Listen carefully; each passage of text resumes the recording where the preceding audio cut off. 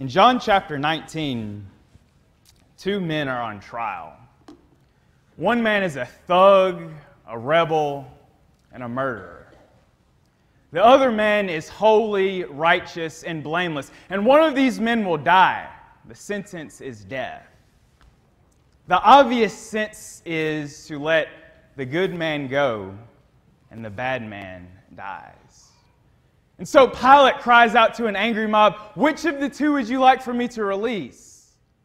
The crowd cries out, "Barabbas." Pilate says, "Well, what do you want me to do with this Jesus who is called the Christ?" And they cry out, "Crucify him." Pilate says, "Why?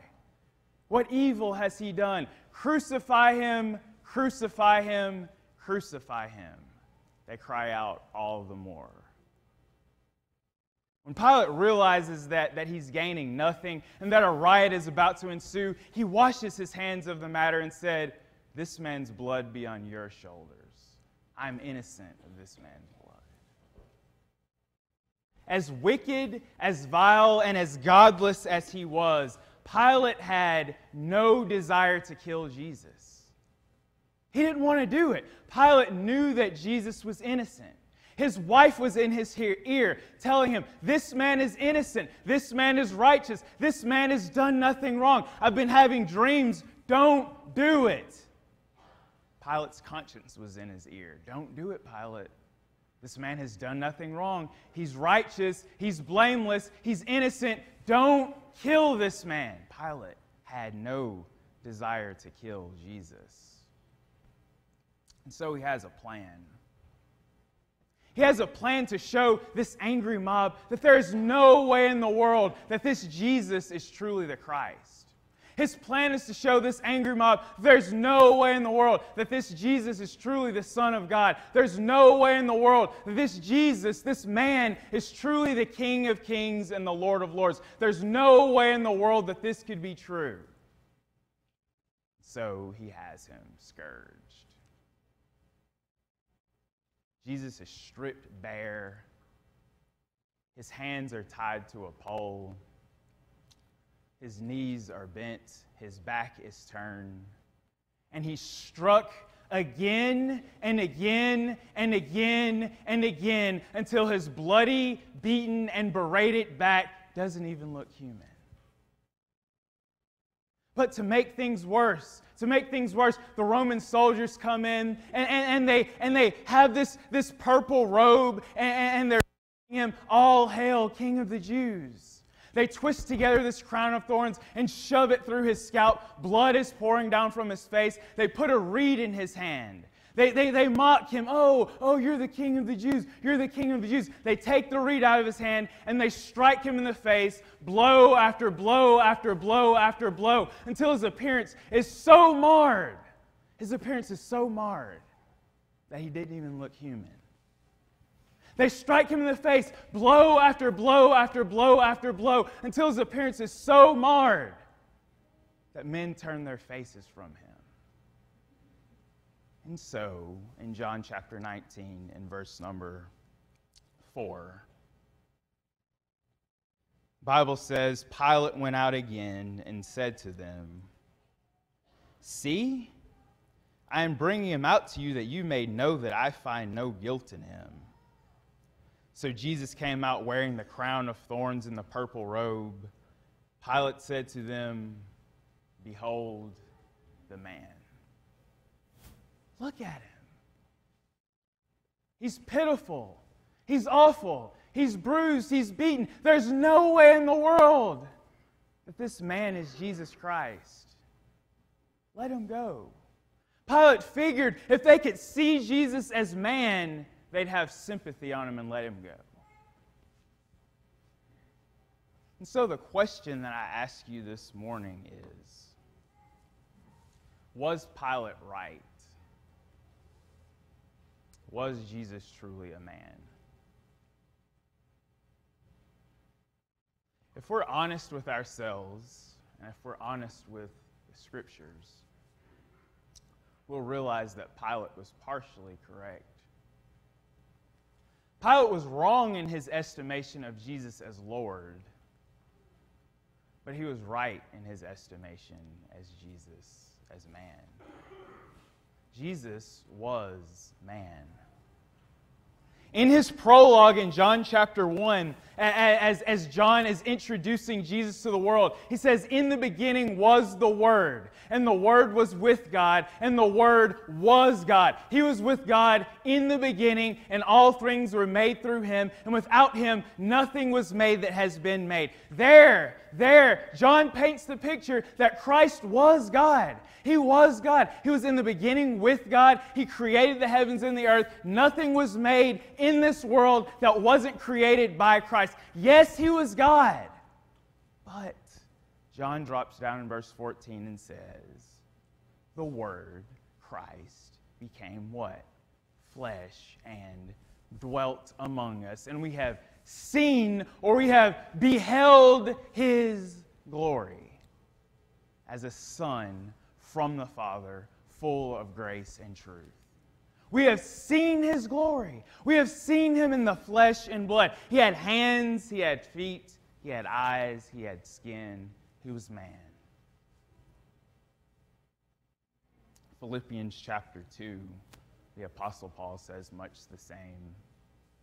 Christ, even though He was in the form of God, even though He was God, He didn't count equality with God a thing to be grasped, but He emptied Himself, taking the form of a servant. And when He came in the likeness of men, He appeared in human form, and He was obedient to His Father, even to the point of death. And so was Pilate right? Was Jesus man? Yes, Jesus was man. And so this morning, I just want to introduce you to the humanity of Jesus. I want to show you Jesus, the man. Christ came to this earth with the same physical weaknesses and the same emotional challenges that we experience today because He was human. In Luke chapter 4, just before He begins His earthly ministry, He's been led by the Spirit into the wilderness, and He has been fasting for 40 days and 40 nights, and the passage says that He was hungry. Our Lord experienced hunger. In Matthew chapter 21, just before He curses the fig tree, the text says that Jesus was hungry. In John chapter 19, just before He's about to pour out His blood for the sins of the world, the text says that Christ cried out, "I thirst. I thirst. I'm thirsty. I'm parched. Give me something to drink." Why? Because I have physical weaknesses. And I have physical weaknesses because I'm a man. Our Lord experienced fatigue. Time and time again throughout Scripture, after Jesus and His apostles have been spending hours upon hours teaching and preaching and doing all kinds of mighty works, they withdraw to desolate places to be alone so that they can have some rest. In Mark chapter 6, just before, Jesus feeds 5,000 men with 5 loaves of bread and 2 fish. He tells His disciples to go away and rest for a while. Why? Because there were men who were tired. Our Lord experienced fatigue. In Mark chapter 4, when Jesus and His disciples are on that boat, and the winds and the waves are rocking and rolling, and the Lord is sound asleep on that boat, why was Jesus asleep? Was He asleep to prove a point to His disciples that He could sleep through a storm? No. Our Lord nor His disciples ever performed miracles for their own good. In Mark chapter 4, when Jesus was asleep in that boat, He was asleep because He was so tired from the day before and from the work that He was doing that He fell asleep through a storm. That's why He was asleep, because He was a man who experienced physical weaknesses. In John chapter 4, just before Jesus has that conversation with the woman of Samaria, the text says that He sat down by the well because He was wearied from His journey. Do you see it, ladies and gentlemen? Our Lord was a man who experienced physical weaknesses. But not only that, Jesus was a man of emotion. Christ was a man of emotion. It's hard to picture Jesus as a man who wasn't always so calm, cool, and collected. But he wasn't always calm, cool, and collected. He was a man who experienced anger. In Matthew chapter 23, as Jesus is pronouncing his woes upon the scribes and the Pharisees and the Jewish religious leaders, he calls them a brood of vipers. He calls them whitewashed tombs full of dead men's bones. He was angry. He was upset with them at their hypocrisy. Christ was a man who experienced righteous indignation. In John chapter 2, as he enters into the temple and he sees that the Jewish religious leaders have turned the house of God into a place of merchandise, the text says that he flips over the tables, he pours out the money, and he makes a whip, and he drives the people out. Our Lord was angry. He was upset. He was a man of emotion. He was a man who experienced compassion. All throughout Scripture, we see the compassionate nature of Jesus. In Mark chapter 1, a leper approaches him. And he's crying out to the Lord, "Lord, please cleanse me, please heal me." And the passage says when Jesus looked at this man, he had pity on him. Mark chapter 6, just before Jesus feeds the 5,000. He sees them as sheep without a shepherd, and the text says that he had compassion for them. In Mark chapter 8, just before he feeds the 4,000, he looks at them and he has compassion for them. In Luke chapter 7, as Jesus and his apostles are entering into the city of Nain, a dead man is being carried out. People are weeping and wailing and lamenting, and this man was the only son of his mother who was a widow. And when Jesus saw this dead man's mother, the text says that he had pity for her. He had compassion for her. Jesus was Lord who came to this earth as a man who had emotions. He was a man who experienced anger. He was a man who had compassion, and he was a man of sorrows. He was a man of sorrows. The prophet Isaiah told us many, many, many years ago that our Lord would come to this earth as a man of sorrows who is very, very familiar and very, very acquainted with grief. All throughout his life, he experienced pain, he experienced sadness, and he experienced sorrow because he was a man. In John chapter 11, as he is entering into the city of Bethany, the sisters of Lazarus, Mary and Martha, are weeping and they're crying out and they're mourning because their brother Lazarus is dead. But not only are Mary and Martha grieving and mourning and lamenting over their dead brother, multitudes of Jews are pouring out their hearts, crying out, "Jesus, if you had simply been here, Lazarus wouldn't have died." And the passage says that when Jesus sees all of this commotion, when he sees all of this pain, when he sees all of this sadness, his spirit groaned within him. His spirit groaned within him. He was sorrowful. He asked, "Where have they laid him? Where's the body?" They take Jesus to the body. And the shortest verse in Scripture says that Jesus wept. And as he's weeping, as he's crying, as he's pouring out his heart to God, everyone there says, "See how he loved him." This Jesus, this man, is so upset. He's grieving so much that he must have loved this man Lazarus a whole lot. He's so sad. He's so sorrowful. He's so full of emotion that he must have loved this man oh so much.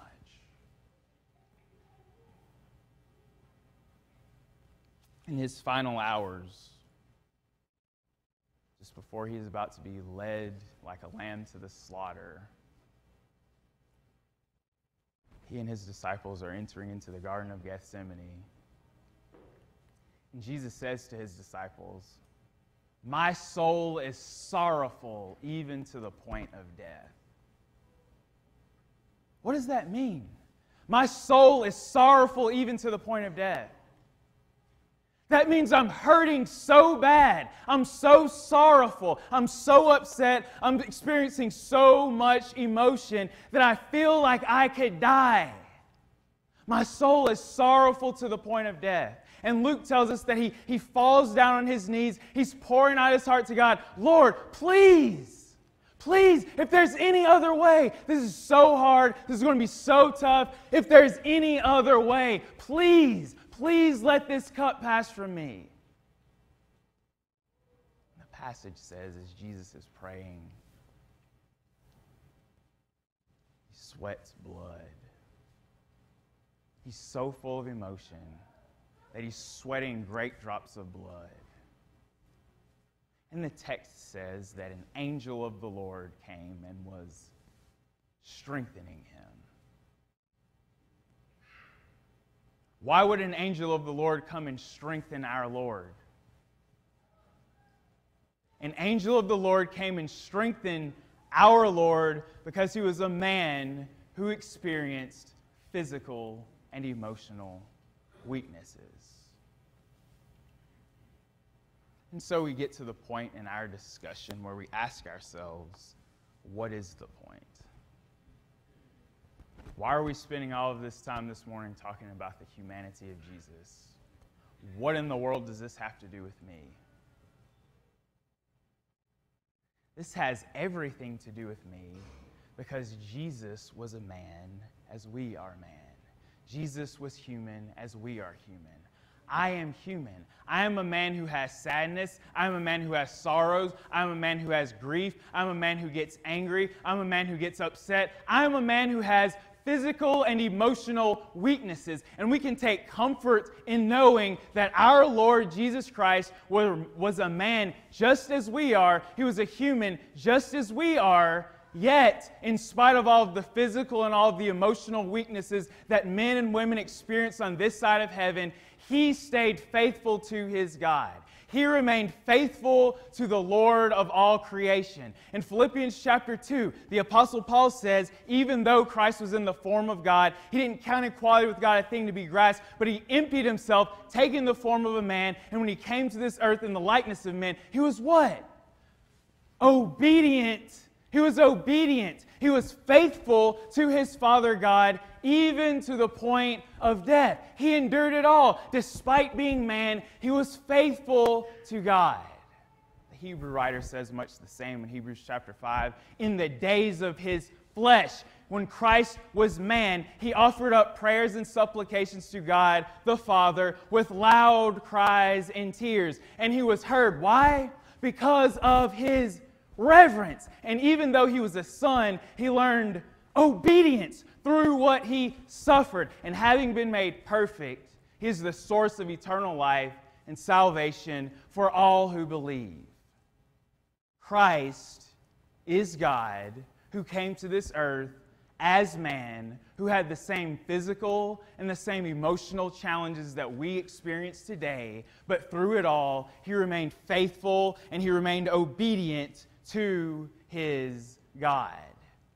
And so as men and women on this side of heaven, when it feels like the weight of the world is on our shoulders, when it feels like we just want to give up, quit, and throw in the towel, remember that we do not serve a God. We do not serve a high priest who cannot sympathize with our weaknesses. We serve a God who can sympathize with our weaknesses, and he has been tempted at all points as we have been tempted, but he hasn't sinned. He's remained faithful to his God. And so, when life gets hard, let's continue running this race with endurance, looking to Jesus, who's the author and the perfecter of our faith.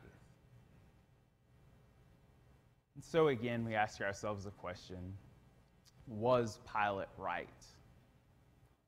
Pilate said, no, there's no way that Jesus could be God, but I don't want to kill him because he's innocent. He hasn't done anything wrong. He's a simple man. Was Pilate right? He was partially right. He was wrong in his estimation of Jesus as Lord, but he was right in his estimation of Jesus as man. Christ came to this earth, and he lived as a man. He suffered as a man. He died as a man. But he was raised as King of Kings and Lord of lords. Let's pray. O Lord our God, how excellent is your name in all of the earth. You are the most wonderful counselor. You are the mighty God. You are the everlasting Father, and we praise you for that. We thank you so much for your eternal plan that sent your Son to this earth down from 42 generations to become a man of sorrows, a man who is acquainted with grief, and a man who died for us. But we thank you so much for that resurrection and what it means to us. We pray that we will all be people who look to Jesus every single day of our lives and try to emulate his life and his character into everything that we do, ultimately for your glory. We thank you so much for all that you do for us, and we ask these things in Jesus' name. Amen. If you're here this morning and you are not a Christian, this is the perfect opportunity to become one. There are many, many people here this morning who would like to encourage you and help you along your way.